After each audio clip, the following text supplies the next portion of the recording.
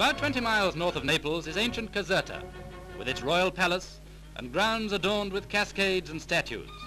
The place has just been opened to the public, and a tour of the gardens may well be a happy memory for the visitor.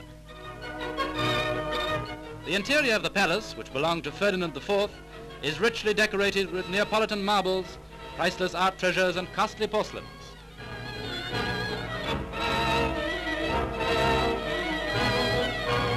Most of the sculptured pieces are the works of old masters collected from all parts of the world. Casserta today is a magnificent showplace. In such a setting, it may be appropriate to introduce Miss Kate Carnell, British girl champion javelin thrower, seen with her instructor Alfred Lomerud, champion of Norway.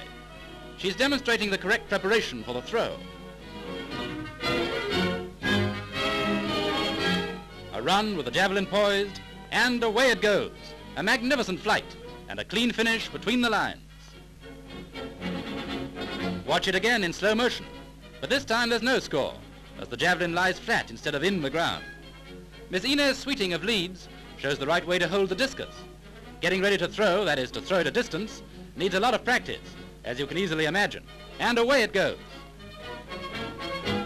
You want it back, Mr. Lomerud? Very well then.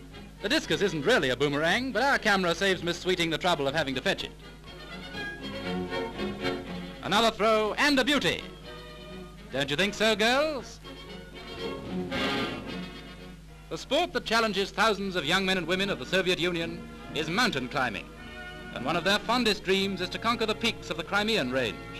But it's a strenuous, not to say a dangerous job, and it means a lot of hard training.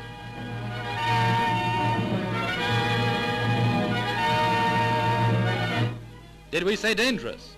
Well, this gives you some little idea of the risks these climbing enthusiasts run to reach their objective. It's the spirit of adventure calling to youth. And girls get as much kick out of a hazardous climb as the boys.